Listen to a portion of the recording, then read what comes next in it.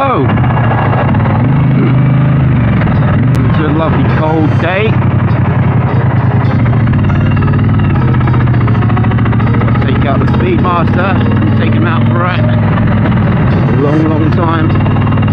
Start it up!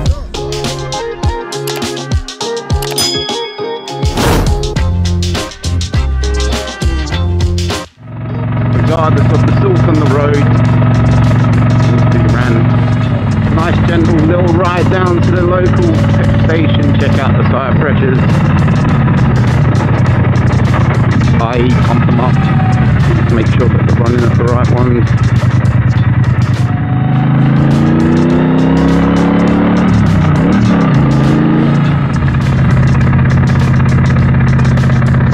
So what can I say?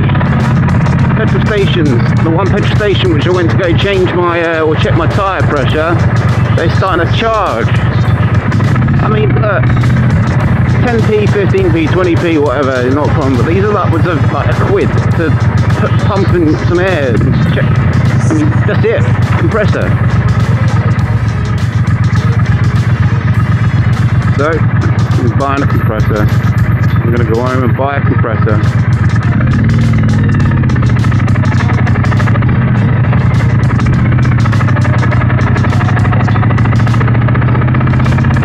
Been meaning to buy a compressor for quite a while. One toolkit off of Apex 66.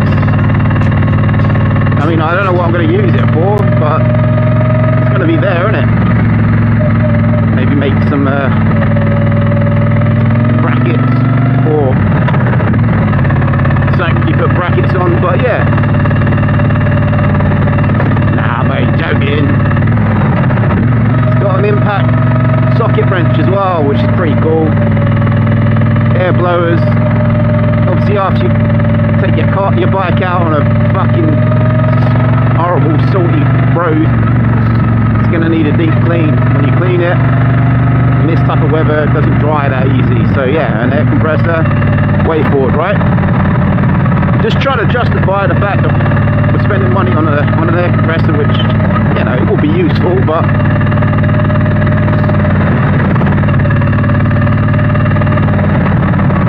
spent a little bit too much money in the last recent, you know, couple of months. The scrambler and insurance and stuff like that. So, but my other main gripe that's going on right now is I bought a light block Moto Core quite a while back now. It was, Jesus, probably November time, beginning of November. And dispatch said it was going to be mid-December. Mid-December came, it went past. You know, I don't push much nowadays. Everything seems to be a delay or some sort of short-staffed. I understand, but you know. So yeah, I contacted them not that long back, and they sent an email back saying that, you know, they're getting the Kickstarters sent out, and this was like a month back now, so and they said in the next few weeks you'll be receiving yours, and it's coming up to the end of January now, and still no email, nothing regarding it, to be honest. So it's a bit naughty. I mean, just send an email out, bloody hell. Delay another couple of weeks, yeah, sure, no. No.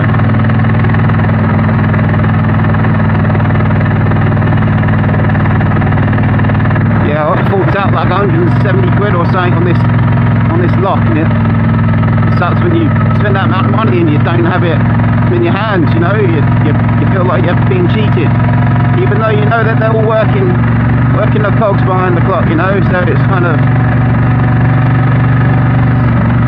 patience is a virtue, but you know, it does take its toll sometimes. Yeah, I took the Speedmaster out today. It's been sat there for quite a while. It took a bit of time to kick over. I say kick over, you know. I went to go check the tyre pressures, as I said. They seem to be fine anyway. go to try to find somewhere else which doesn't charge you bloody price of a coffee to check your tyre pressures.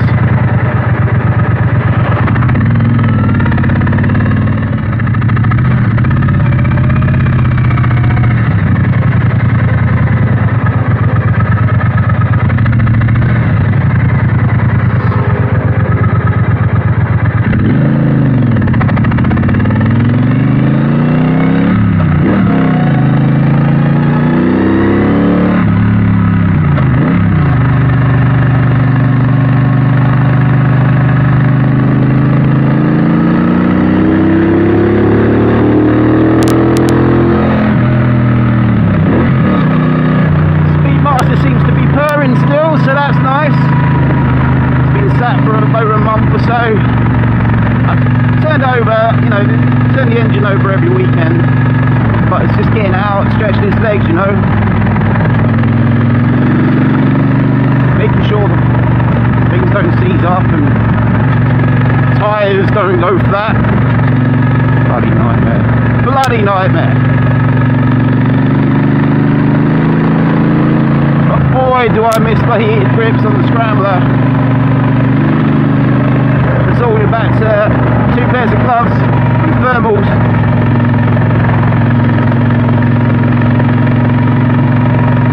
Jesus Christ, oh my god. Woo. I need to do a comparison video between this and the scrambler. God. If you go on the scrambler, these bumps, you don't even notice them. You forget. I've forgotten.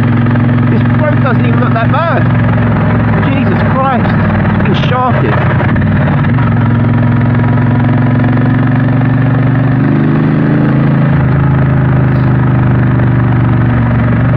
Oh, God. Yeah, getting used to the ergonomics of the bike again. Took a little bit, a couple minutes or so, just coming out, you know, where I live. It was interesting because I didn't know if it was something wrong with the bike or it's just something wrong with me, and it turns out it's something wrong with me. Something wrong with me.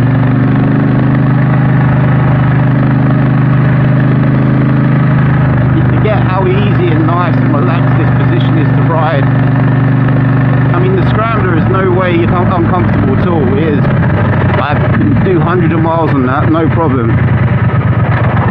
Speedmaster, I've proven it, I've done hundreds of miles on it as well, and it's just been flawless. But comparing with them, obviously the Speedmaster is crazy comfortable.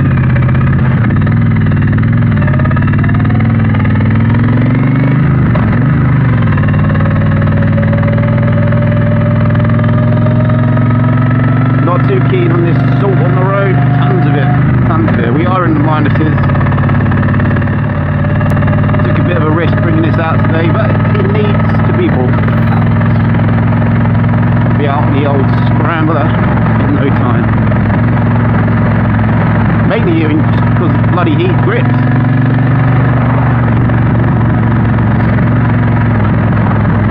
Fingers are getting a bit numb. But yeah, I'll do a comparison video, I think, between the two bikes. I'll start getting the footage together for that, and I've done enough miles on this motorcycle to really give you the rundown of what the good points are, bad points, and the rest. So leave a comment if you'd like to see that soon. I'll get that worked together. Yeah, thank you very much for bearing with me when it comes to audio. I still obviously haven't completed it. This might be terrible as well, but you know, work in progress, and hopefully sooner or later it'll come through loud and clear.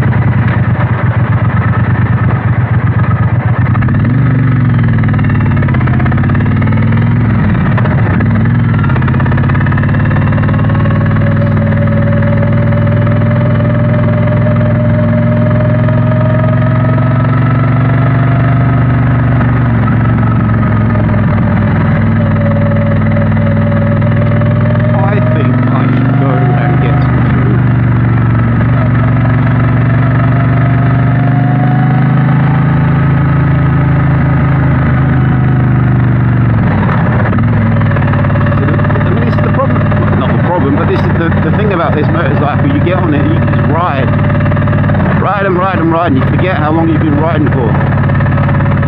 That's the beautiful thing about the cruises. You're sat there and you just, as much as this weather isn't really that amazing right now, but you're taking it all in and enjoying it. Guys on a moped there without no face coverings and open face helmet. How bloody cold are you? I mean, I'm cold and I've got my bloody, what they call snoods and neck warmers, whatever, and full face lid, and I'm still getting a bit of nastiness on my face. How the hell can you go like that? Jesus Christ. There's actually pretty interesting information about how obviously the speed you're riding on the motorcycle compared to the air temperature, and how much is actually hitting the face. And God damn it, guys, man, frostbite is a real thing. It creeps up on you. The amount of times I was ignorant in the past and went out on the Sortster and didn't even think about it. Came off the bike, to be honest. Like, got off the bike and couldn't speak. Couldn't move my hands. Can't move your hands, can't operate the motorcycle. Really, really, really hungry.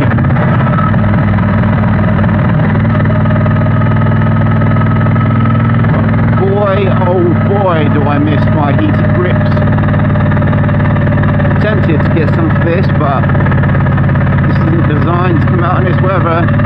I was defiant before in the past by saying that they are, and to be honest, they're more than capable. But genuinely, once you've had heated grips, Jesus Christ, you do not want to go back.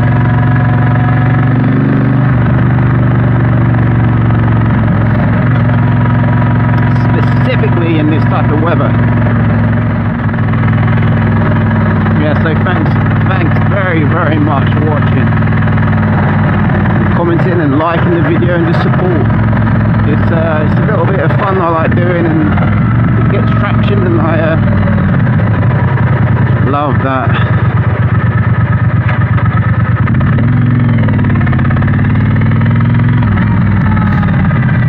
No bikes out today, Jesus.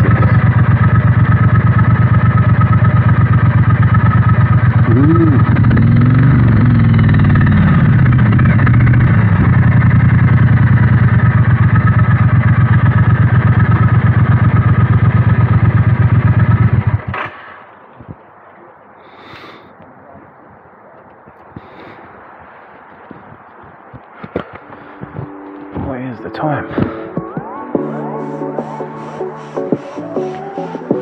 Considering how far I've driven, look how fucking clean it is. Shocked. You're right.